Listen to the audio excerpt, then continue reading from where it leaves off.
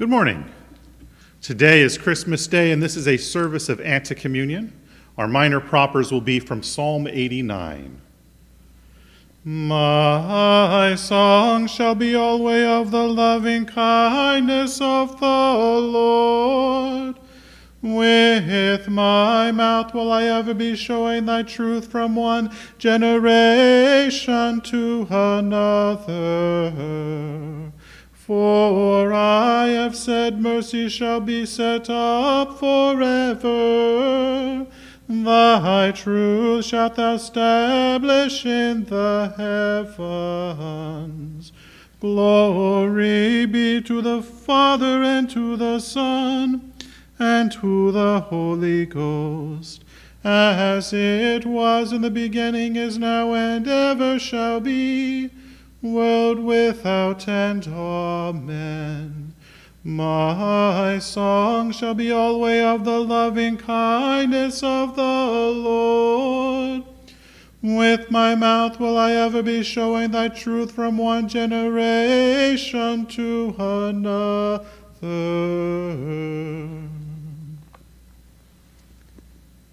Let us pray. Almighty God, unto whom all hearts are open, all desires known, and from whom no secrets are hid, cleanse the thoughts of our hearts by the inspiration of thy Holy Spirit, that we may perfectly love thee and worthily magnify thy holy name, through Christ our Lord.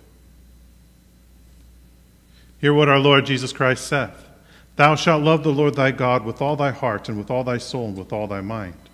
This is the first and great commandment, and the second is like unto it: Thou shalt love thy neighbor as thyself.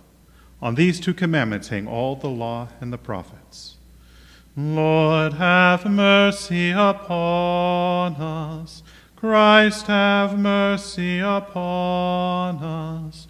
Lord, have mercy upon us.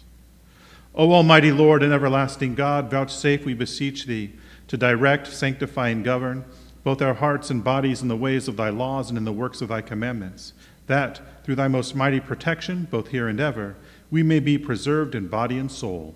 Through our Lord and Savior, Jesus Christ. Amen. The Lord be with you, and with thy spirit. Let us pray. O God, who makest us glad with the yearly remembrance of the birth of thine only Son, Jesus Christ, grant that as we joyfully receive him for our Redeemer, so we may with sure confidence behold him when he shall come to be our judge, who liveth and reigneth with thee and the Holy Ghost, one God, world without end. Amen.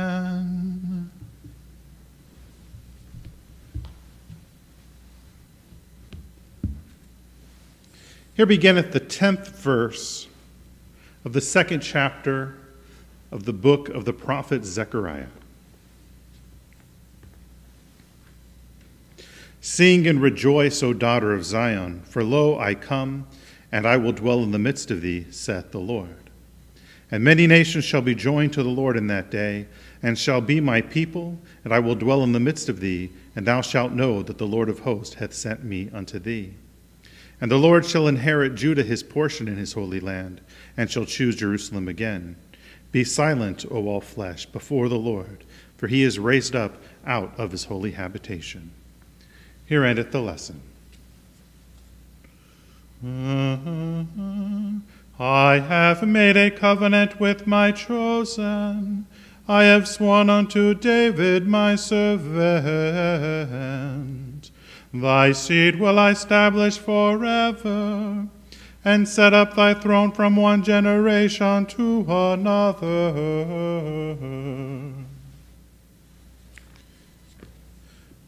The epistle is written in the 2nd chapter of the epistle of St. Paul to St. Titus, beginning at the 11th verse. The grace of God that bringeth salvation hath appeared to all men, teaching us that, denying ungodliness and worldly lusts, we should live soberly, righteously, and godly in this present world, looking for that blessed hope and the glorious appearing of the great God and our Savior Jesus Christ, who gave himself for us, that he might redeem us from all iniquity, and purify himself unto himself a peculiar people, zealous of all good works. These things speak and exhort and rebuke with all authority. Let no man dispute thee. Here endeth the epistle. Alleluia. Alleluia.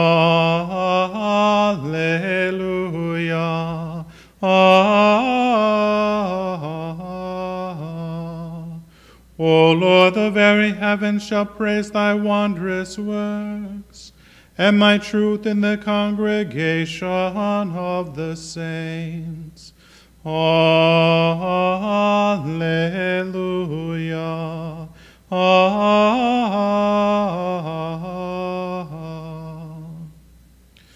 The Holy Gospel is written in the second chapter of St. Luke, beginning at the first verse. Glory be to thee, O Lord. And it came to pass in those days that there went out a decree from Caesar Augustus that all the world should be taxed. And this taxing was first made when Cyrenius was governor of Syria. And all went to be taxed, every one unto his own city. And Joseph also went up from Galilee out of the city of Nazareth unto Judea, unto the city of David, which is called Bethlehem, because he was of the house and lineage of David, to be taxed with Mary his espoused wife, being great with child. And so it was that while they were there, the days were accomplished that she should be delivered. And she brought forth her firstborn son, and wrapped him in swaddling clothes, and laid him in a manger, because there was no room for them in the inn. And there were in the same country shepherds abiding in the field, keeping watch over their flock by night. And lo, the angel of the Lord came upon them, and the glory of the Lord shone round about them, and they were sore afraid. And the angel said unto them, Fear not, for behold, I bring you good tidings of great joy, which shall be to all people. For unto you is born this day in the city of David a Savior, which is Christ the Lord. And this shall be a sign unto you. You shall find the babe wrapped in swaddling clothes, laying in a manger. And suddenly there was with the angel a multitude of the heavenly hosts, praising God and saying, Glory to God in the highest, and on earth peace, goodwill toward men. The Gospel of the Lord. Praise be to thee, O Christ. For who is he among the clouds that shall be compared unto the Lord? Alleluia.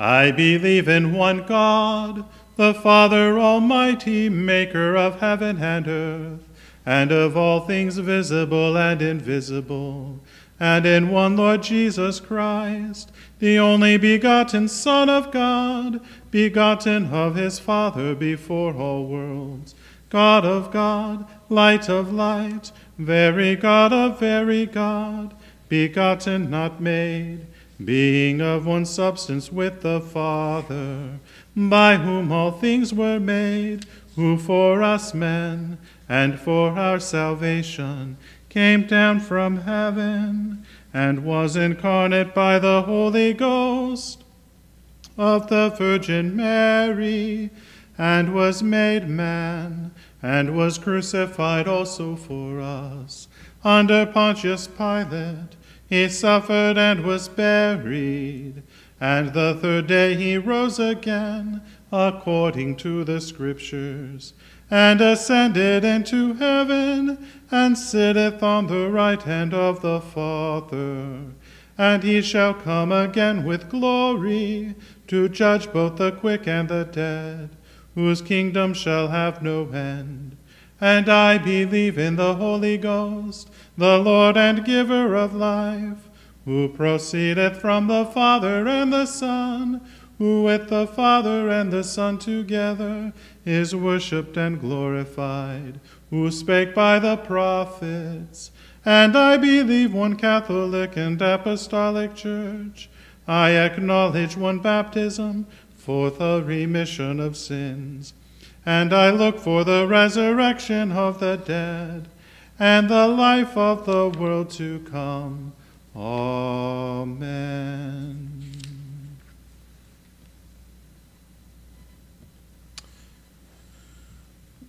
Well, may the words of my mouth and the meditation of my heart be always acceptable in thy sight, O Lord, my strength and my Redeemer. So Christmas is absolutely my favorite time of year.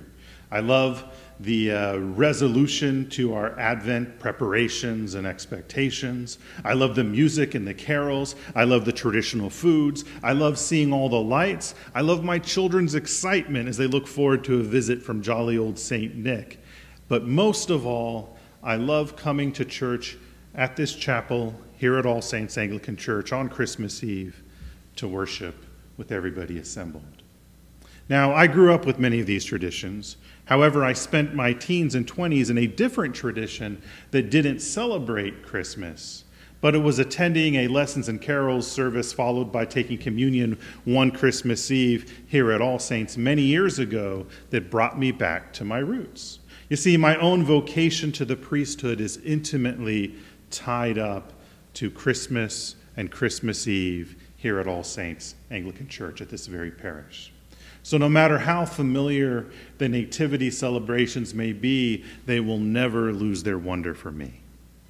Our gospel reading this evening is also as wonderful as it is familiar. It's the well-known nativity narrative from the gospel according to St. Luke. Now, you may have noticed that this rendering doesn't have the wise men or King Herod. That's in St. Matthew's version, and we're going to be reading portions from that version over the next couple weeks in our lectionary. But for most folks, St. Luke's account is the one that we all know. That's the one, after all, that Linus quotes in the old Charlie Brown Christmas special. That's the one that we all expect to read Christmas morning. In fact, traditionally, that's the early morning reading of the gospel on Christmas morning in the Western Church. Well, because this is such a familiar story, it can be easy to miss some of the greater context, and therefore it can be easy to miss the significance of some of the important details. You see, the birth of Christ doesn't happen in a vacuum. No, it's part of the greater story of God's people. It's part of the greater story of Israel that we see beginning all the way back in Genesis. So before we can even get to St. Luke's "and it came to pass in those days," we need to set the stage. And indeed, St. Luke does this very thing one chapter later when he traces our Lord's genealogy back to Adam.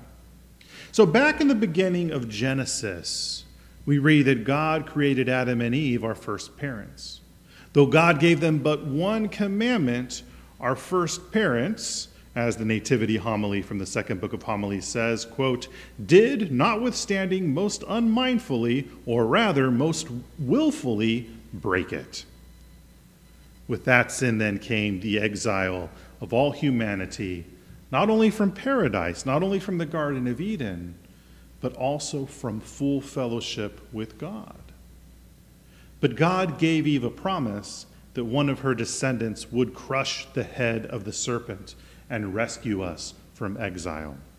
Later on in Genesis, God calls Abraham and his family to be the ones through whom that Redeemer would come. He promises them the Holy Land as their inheritance and says that through them all nations and all peoples would be blessed. Several generations later, Abraham's family, God's people, become slaves in Egypt. God raises up Moses to lead them out of slavery and into the promised land. But the Lord warns them that if they refuse to listen to him, if they yoke themselves to false gods, they would once again become slaves. But God also promises that he would send a second prophet, a second Moses, who would lead them into the fullness of truth.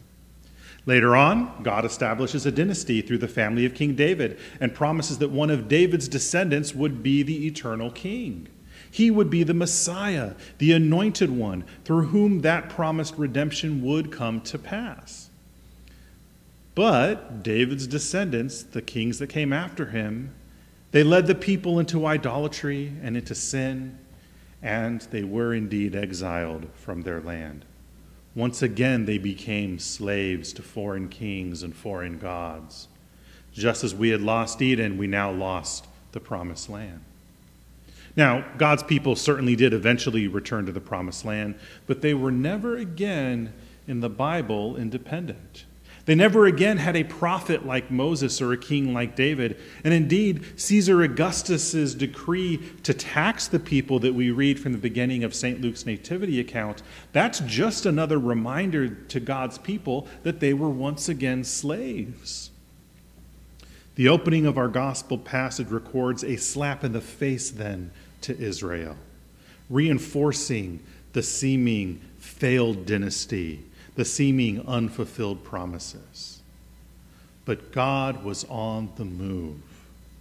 Just as God had glorified himself through Pharaoh in Moses' time, he would glorify himself through Caesar. He would use Caesar's insulting taxation to send David's descendants, Mary and Joseph, back to David's hometown of Bethlehem for the birth of the Messiah, just as he had promised through the Old Testament prophet Micah. A seeming accident of history was actually prophecy predicted of old. And we all know what happens next, right? Mary and Joseph are unable to find a vacancy at the inn, and they have to give birth in the barn. Well, in fact, that's probably not quite how it takes place.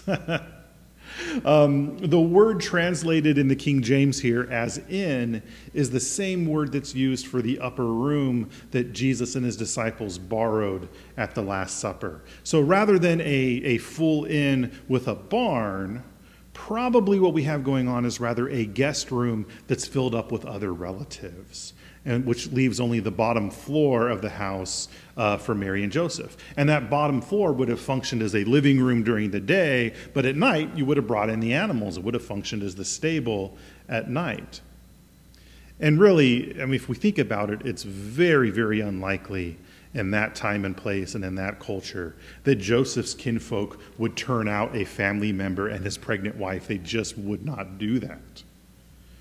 But regardless of how we paint this picture, we do here have a scene of humility. King David's heir isn't born in a palace. He's born in an ordinary home among ordinary folk. But that doesn't mean that the coming of the Messiah is without fanfare. A full angelic choir appears to a group of shepherds abiding in the field, keeping watch over their flock by night. Now, the shepherds are likely also very humble men, but their role fits within the greater pattern that we see in the Old Testament. The great patriarchs of Genesis, Abraham, Isaac, and Jacob, they were all shepherds. Moses, the rescuer, the lawgiver, the quintessential prophet, he was a shepherd. David, the archetypical king, he was also a shepherd. And God often uses the shepherd imagery to describe his relationship to his people, as well as the relationship of the Israelite leadership to the rest of the congregation. And in fact, these Christmastide shepherds, these shepherds from the Christmas story, they were probably raising paschal lambs that were destined to be used in the Passover sacrifice when the great Exodus was sacramentally commemorated. How fitting it is then that paschal shepherds would be among the first to pay homage to the Lamb of God who taketh away the sins of the world. How fitting it is that these shepherds would come to worship the Good Shepherd. The first Gloria in Excelsis is still ringing in their ears at this point. Now, in our Old Testament lesson for this morning, we have one of the great messianic prophecies from the prophet Zechariah. He said, "Sing and rejoice, O daughter of Zion, for lo, I come, and I will dwell in the midst of thee, saith the Lord. And many nations shall be joined to the Lord that day, and shall be my people, and I will dwell in the midst of thee. And thou shalt know that the Lord of hosts hath sent me unto thee. And the Lord shall inherit Judah his portion in the Holy Land, and shall choose Jerusalem again. Be silent, O all flesh, before the Lord, for he is raised up out of his holy habitation." In the swaddled baby, born, as our Christmastide collect says, of a pure virgin, in this baby, the Lord has come to dwell in the midst of his people. The royal line had not failed. The promises were not forgotten. God himself came down to make good on his word. As our alternative gospel reading says, the word became flesh and dwelt among us. Emmanuel, God with us, has come. And through the Word incarnate, through God taking on our flesh, he also drew the nations to himself. As God had promised Abraham, all nations would be blessed because of Abraham's seed. The family has been expanded to all who would be joined to the Christ child. As we read in our epistle, the grace of God that bringeth salvation hath appeared to all men. But that grace has implications for our lives as followers of Christ. So hear the epistle. The grace of God that bringeth salvation hath appeared to all men, teaching us that, denying ungodliness and worldly lusts, we should live soberly, righteously, and godly in this present world, looking for that blessed hope and the glorious appearing of the great God and our Savior Jesus Christ, who gave himself for us, that he might redeem us from all iniquity and purify unto himself a peculiar people, zealous of good works. These things speak and exhort and rebuke with all authority. Let no man despise thee.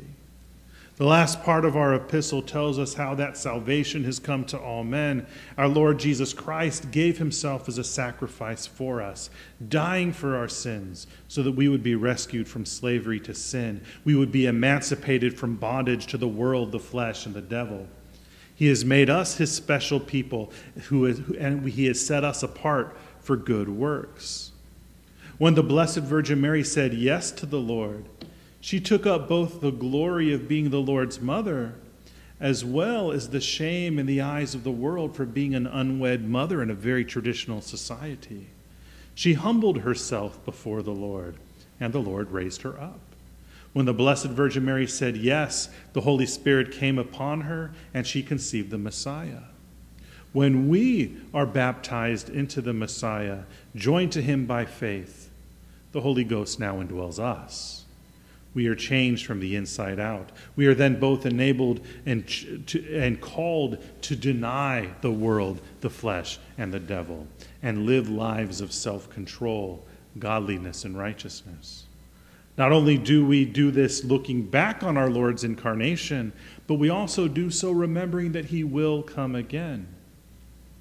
Now in our collect this morning we prayed this. We prayed, O God, who makest us glad with the yearly remembrance of the birth of thine only Son, Jesus Christ, grant that as we joyfully receive him for our Redeemer, so we may with sure confidence behold him when he shall come to be our judge, who liveth and reigneth with thee in the Holy Ghost, one God, world without end. Amen. So Christmas, it is indeed a time of joy. Our Redeemer has come. May we then receive him with joy now, so that we may be received by him when he returns. I say this in the name of the Father, and of the Son, and of the Holy Ghost. Amen.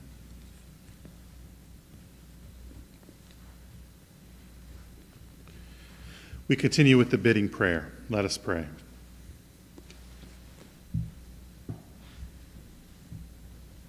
Good Christian people, I bid your prayers for Christ's holy Catholic Church, the blessed company of all faithful people, that it may please God to confirm and strengthen it in purity of faith, in holiness of life, and in perfectness of love, and to restore to it the witness of visible unity, and more especially for that branch of the same planted by God in this land, whereof we are members, that in all things it may work according to God's will, serve him faithfully, and worship him acceptably. You shall pray for the President of these United States, and for the governor of this state, and for all that are in authority, that all and every one of them may serve truly in their several callings to the glory of God, and the edifying and well-governing of the people, remembering the account they shall be called upon to give at the last great day. You shall also pray for the ministers of God's holy word and sacraments, for bishops, and herein more especially for Felix, the bishop of this diocese, for Scott, our bishop suffragan, and for Foley, our archbishop and primate, that they may minister faithfully and wisely the discipline of Christ. Likewise for all priests and deacons, and herein more especially for John, Marcus, and Eric, the clergy here residing, and Isaac, that they may shine as lights in the world, and in all things may adorn the doctrines of God our Savior. And you shall pray for a due supply of persons fitted to serve God in the ministry and in the state. And to that end as well for all the good education of all youth of this land, you shall pray for all schools, colleges, and seminaries of sound and godly learning, and for all whose hands are open for their maintenance, that whatsoever tends to the advancement of true religion and useful learning may forever flourish and abound. You shall pray for all the people of these United States, that they may live in the true faith and fear of God, and in brotherly charity one towards another. You shall pray also for all who travel by land, sea, or air, for all prisoners and captives, for all who are in sickness or in sorrow, for all who have fallen into grievous sin, for all who, through temptations, ignorance, helplessness, grief, trouble, dread, or the near approach of death, especially need our prayers. You shall also praise God for rain and sunshine, for the fruits of the earth, for the products of all honest industry, for all his good gifts, temporal and spiritual, to us and to all men. Finally, you shall yield unto God most high praise and hearty thanks for the wonderful grace and virtue declared in all his saints, who have been the choice vessels of his grace and the lights of the world in their several generations. And pray unto God that we may have grace to direct our lives after their good examples, and that, this life ended, we may be made partakers with them of the glorious resurrection and the life everlasting. And now, brethren, summing up all our petitions and all our thanksgivings, and the words which Christ hath taught us, we make bold to say, Our Father, who art in heaven, hallowed be thy name. Thy kingdom come, thy will be done, on earth as it is in heaven. Give us this day our daily bread, and forgive us our trespasses, as we forgive those who trespass against us. And lead us not into temptation, but deliver us from evil. For thine is the kingdom, and the power, and the glory, forever and ever. Amen. O Lord Jesus Christ, who saidst unto thine apostles, Peace I leave with you, my peace I give unto you, regard not now our sins, but the faith of thy church, and grant to it that peace and unity which is according to thy will, who livest and reignest with the Father and the Holy Ghost, one God, world without end. Amen. We will conclude with the Gloria in Excelsis and the blessing. Glory be to God on high, and on earth peace, goodwill towards men. We praise thee, we bless thee, we worship thee, we glorify thee, we give thanks to thee for thy great glory. O Lord God, heavenly King, God the Father Almighty, O Lord, the only begotten Son, Jesus Christ, O Lord God, Lamb of God, Son of the Father, that takest away the sins of the world, have mercy upon us. Thou that takest away the sins of the world, receive our prayer. Thou that sittest at the right hand of God the Father, have mercy upon us. For thou only art holy, thou only art the Lord, thou only, O Christ, with the Holy Ghost, art most high in the glory of God the Father. Amen. The peace of God, which passeth all understanding, keep your hearts and minds in the knowledge and love of God, and of his Son, Jesus Christ our Lord. And the blessing of God Almighty, the Father, the Son, and the Holy Ghost be amongst you and remain with you always. Amen.